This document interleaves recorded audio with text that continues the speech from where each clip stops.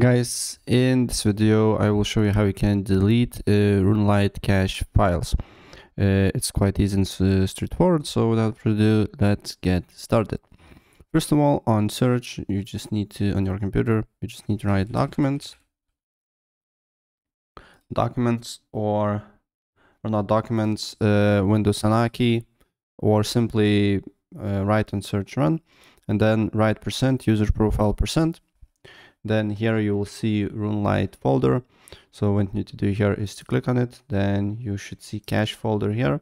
So if you're not running Runelite, before you delete the Runelite cache files, you just need to completely close Runelite from your computer because it won't let you to delete the files.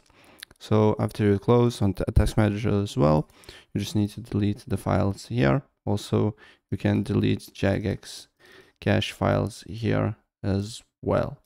And that's pretty much it what you need to do here. So if I help you out, please press like button and subscribe for more. Take care. Bye.